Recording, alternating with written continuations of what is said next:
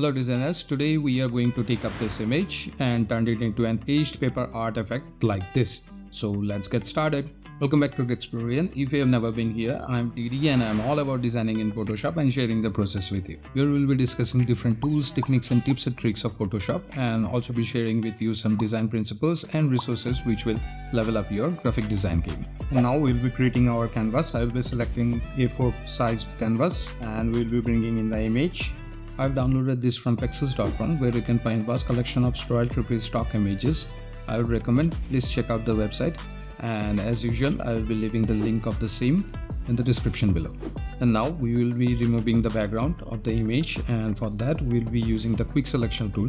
But for the purpose of this video I will not be explaining the whole process of the background removal process.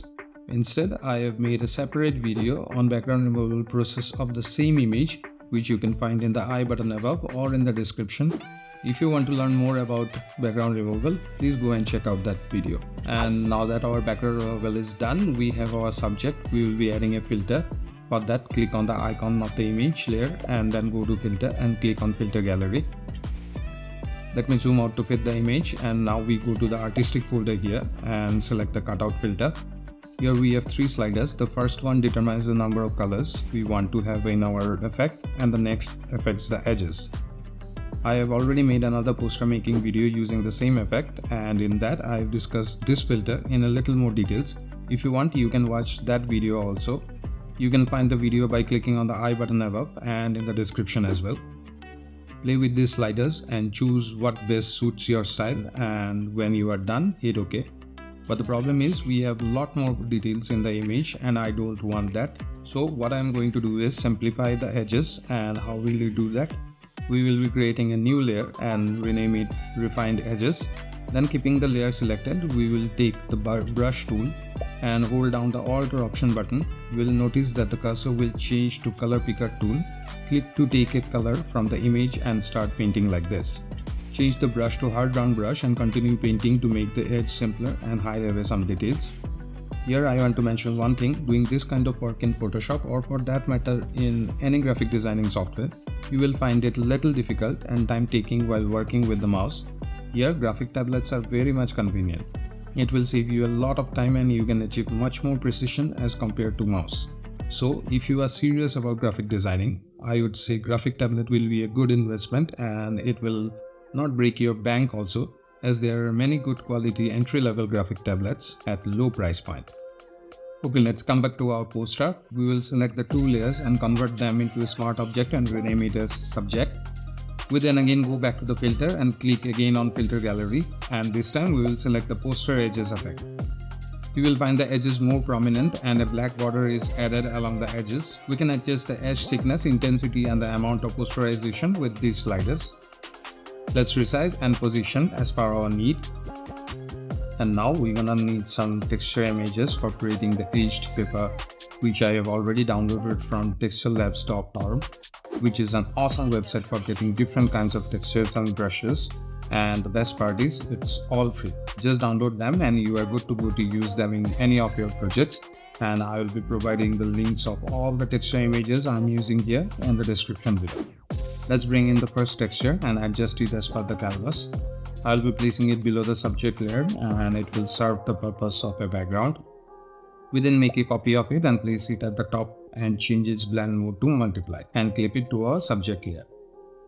Bring the next texture on the canvas and change its blend mode to multiply again, and repeat the process for the next texture image also.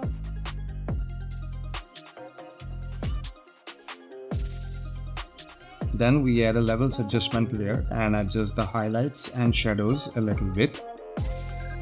Let's add a separate levels adjustment layer for the subject. And now we will be adding a layer mask to the subject layer and select the brush tool. Foreground color will be black. Make the brush size slightly bigger by pressing left second bracket key, and take the soft round brush, opacity and flow 100%, and we will paint on the edges like this. Then we'll be adding another texture and resize and position it, and this time change the blend mode to difference.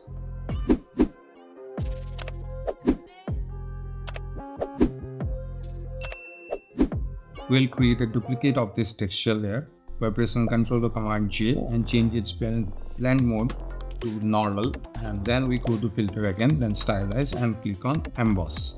I will keep the height to around 5 and amount around 200. Feel free to change the parameters as per your preference and hit OK. And now we will change its blend mode to overlay.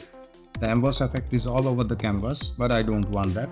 I want the effect to be restricted on the chord marks only. So we will create a negative layer mask of this texture layer. And how do we do that? Just hold the Alt or Option key and click on Add Layer Mask button, and you will see a all black layer mask created. Now grab the brush tool and change the foreground color to white by pressing the X key and paint over these areas to reveal the emboss effect.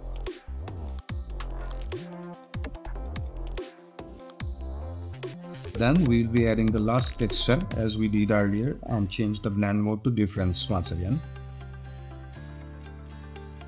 And now we will take up all the texture layers one by one and adjust their opacity as per our desire.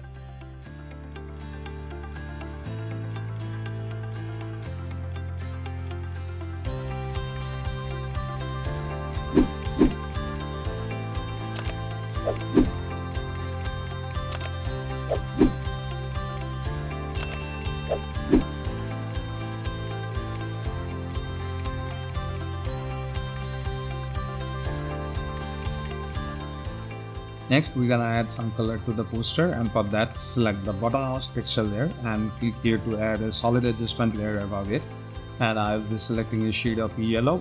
You can choose whatever color you like. We then change the blend mode of the solid adjustment layer to overlay and adjust the opacity.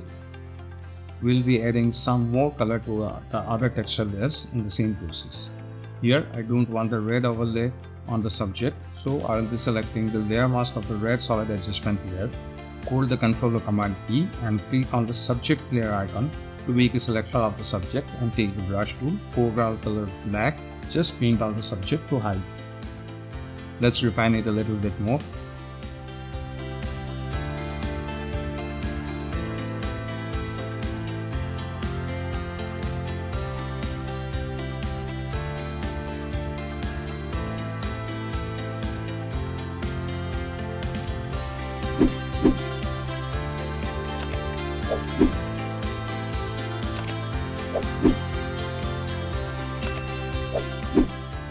Select the subject layer and double click on the blank area of the layer to open the layer style dialog box, and here we will be adjusting the blend deep sliders to blend our subject layer with the layer below it.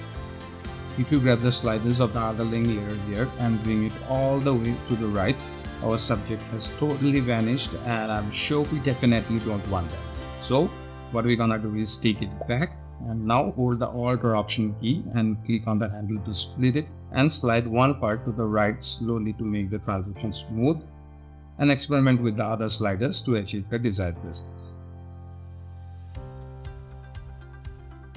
And lastly, time for adding the message of the poster. I'll be adding a line and put it in the form of a paragraph. So we have to make the path for a paragraph first, and for that let's bring in some guides. And now take the pen tool and holding the Shift key, click on the intersection of the guides to make the path like this, and complete to close the path. Then click on text tool, and when you bring the cursor inside the path, you will see the cursor is changed. Just click to add and change your text.